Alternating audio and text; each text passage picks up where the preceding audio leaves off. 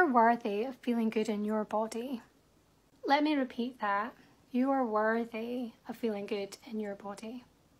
While negative self-talk is kind of normal, I even myself just the other day was posting a video and thought, my God, your face looks puffy. And then I was like, of course it looks puffy. You've just woken up and you're not feeling well.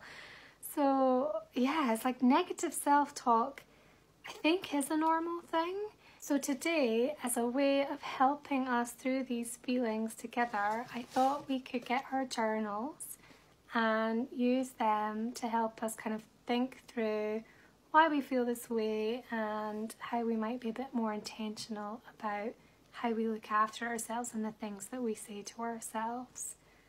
What messages have you received from society about what your body should look like?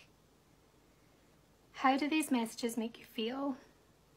How can you show your body love and care today?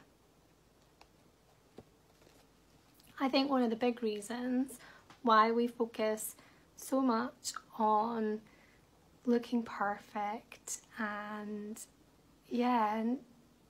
trying to be something that we're not is because we see it constantly online, and attaining these standards is just not realistic.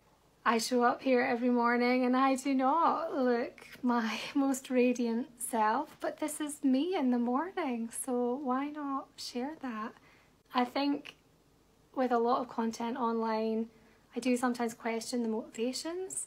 You know, is it insecurity? Is it because they're advertising products and actually a lot of that advertising is designed to make us feel insecure and make us feel like we're lacking and inadequate? Yeah, because they want to sell us stuff, don't they? So I try to focus more on how I feel and, you know, look at my body in a way that I'm grateful for it. I think I grew up with a disability and for a very long time had to go through physio, and I have a really deep appreciation for the fact I need to look after my body. My body needs me to look after it. Otherwise, life is more difficult. And yeah, I think maybe that changes your perspective as well. I think self-image and how we care for ourselves, it has a huge impact on our mental health every single day.